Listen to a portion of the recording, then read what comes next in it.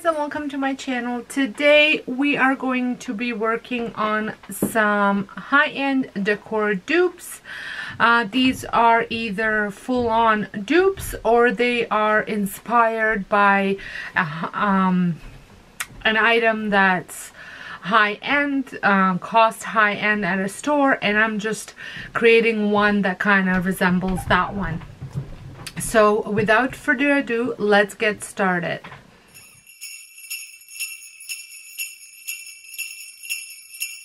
So for the first dupe, I will be creating a crate, and this inspiration did come from Kirklands, and it was $34.99. I got my wood for free. I've had it on hand, and then the paint I had on hand, and I just used a Cricut machine to cut out some vinyl, which I had on hand. So my project was much cheaper. I did make mine a touch smaller, and I did not put dividers in it because I'm thinking I might use this box for a Christmas tree box. I have a small Christmas tree that I think that would look great in. So these are, I think they're fence boards, and I had cut them to size. So 2 longer ones, 2 shorter ones. This can be any size you want it to be. I'm not sure what size I cut this. I couldn't measure it out, but I just wanted to have 2 sets of equal size. So then I proceeded to gluing using wood glue and some screws, just 1 screw to hold it in place, and some wood glue to assemble this box. This was fairly easy to do. I mean, and I think screw guns are fairly easy to use. So I really like the way this went along, because sometimes I struggle with the power tools, but this was fairly easy. So I just aligned everything, added some glue, and then just 1 screw on each side just to keep it in place, primarily for the glue to start working.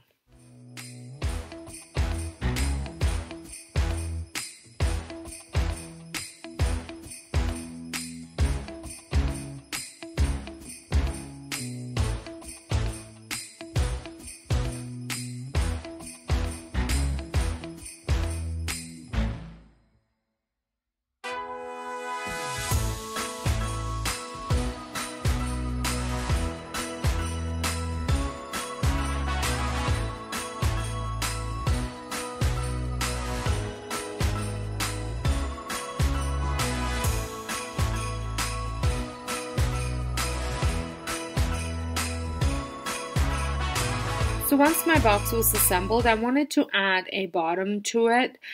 So I decided to use a piece of cardboard. Now, if you're using this as a Christmas tree box, you don't probably need a bottom for it.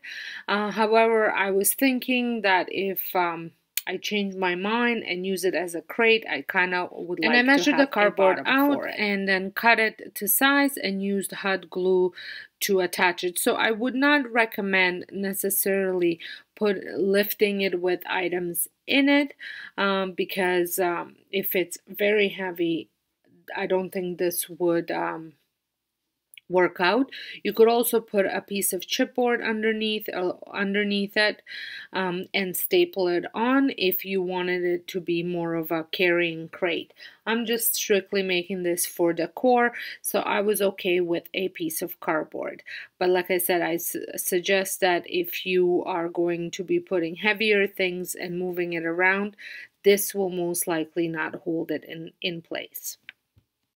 I love decorating with crates. However, I do not have one specific for Christmas, so I thought this would be really neat to create. So once it was all assembled, I went ahead and painted it with some black acrylic paint. I have been loving the technique where you put paint on wood and then you take a rag and wipe it off just so all that wood grain shows through it. So that is exactly what I did here as well. and I just love the effect that it created. So I painted all four sides. I did not paint inside of it, but I just painted the outside walls. So once it was all done, I let it dry, and while it was drying, I went ahead and made a design on my Cricut design space that I wanted to add to the sides. The original look had the Christmas trees on it, but I kind of wanted something a little bit different. I wonder if you can guess what it is that I'm going to be putting on, but it did not take very long for the crate to dry since I was wiping it off. And I am just using a removable vinyl by Cricut and some Dollar Tree transfer tape, aka clear shelf liner.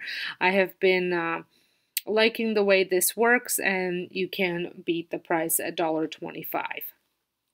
So once I had the image weeded out, I transferred it onto the clear tape, the clear shelf liner or the transfer tape, and then I transferred it on to the box. And I always say with the wood or any uneven surfaces, you just want to make sure you go with that little scrubbing tool and just go over it several times, because I find that sometimes the letters don't want to stick if the surface isn't even. And then also another tip, I did not do this, but you could completely do this as well. Once you are finished with adding the image on and you are done, you can seal it with a little bit of a Mod Podge or some sort of a sealer that you might have, because that will help it kind of stay in place for long. I have never had a problem with stuff coming off, but if you wanted that extra durability, and especially if you're going to be taking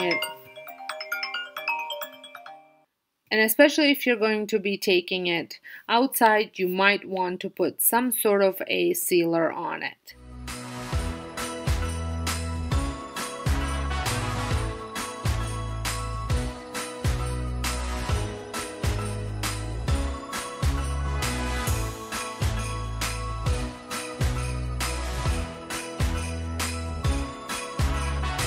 So to finish the project off, I did end up adding a little Christmas tree onto the truck, and I cut that out on my green vinyl, and this green vinyl actually did come from Dollar Tree, and the image is the whole design was available on the design space over on Cricut. So I just cut the whole thing and then cut the tree separately, but it was part of the design.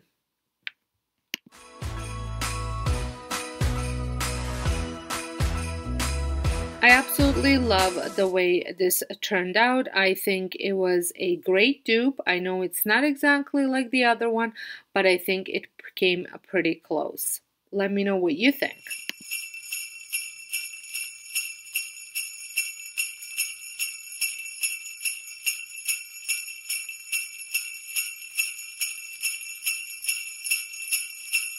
For the next one, I'm using these ceramic tiles. I've had these for such a long time. I think I picked them up for like 25 cents at Home Depot very long time ago, and I finally put them to good use.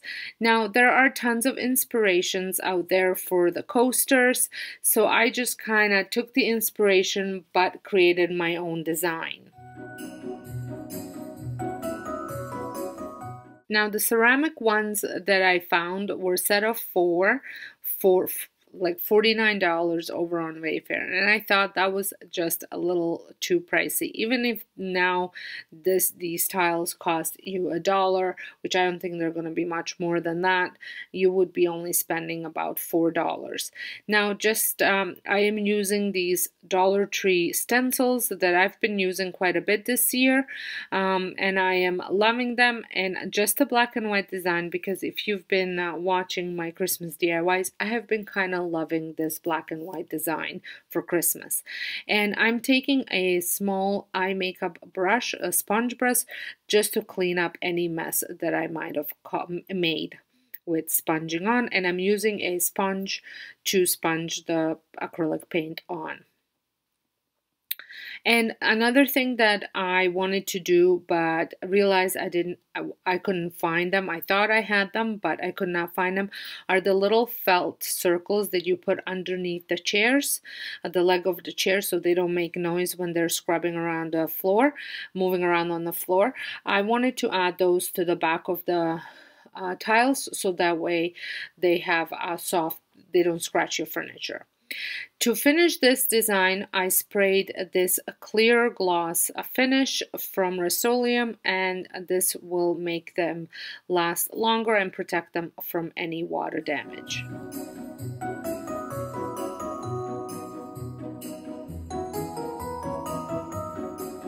Well, I hope you are enjoying this video so far, and if you are, make sure you hit that thumbs up.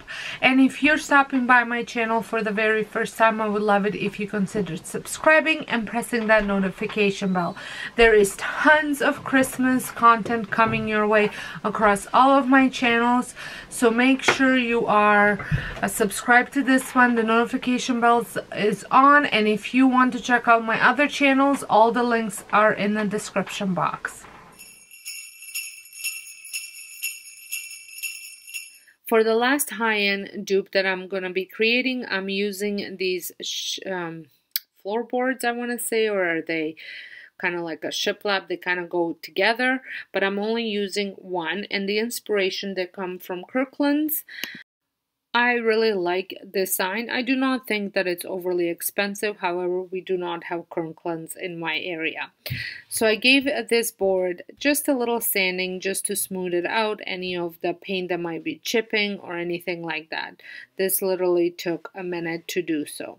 And then I went ahead and I cut out a design over on my Cricut machine, because I didn't want to write stuff out, because just how uneven the board was, I was worried I was going to mess it up.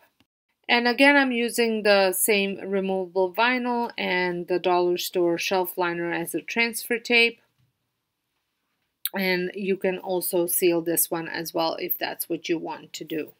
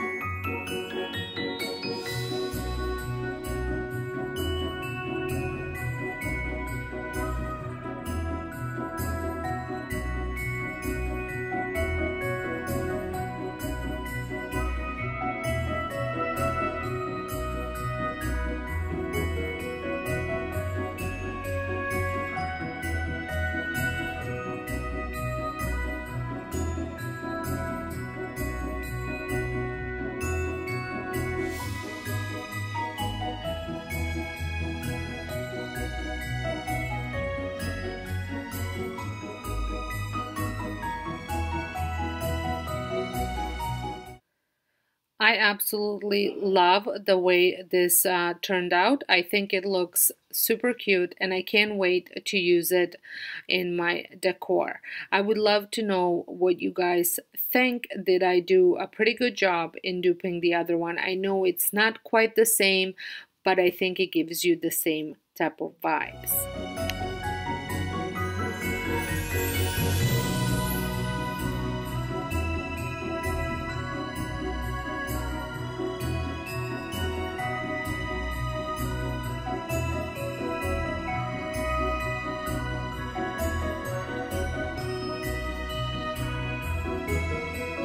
I hope you had enjoyed this video and these DIYs. I hope you found them inspirational. If you did, like I said, don't forget to hit that thumbs up. Let me know down in the comments which one was your favorite. And don't forget to subscribe and press that notification bell so you don't miss out my next video. So until next time, hope you guys have a wonderful day, and thank you all so much for watching.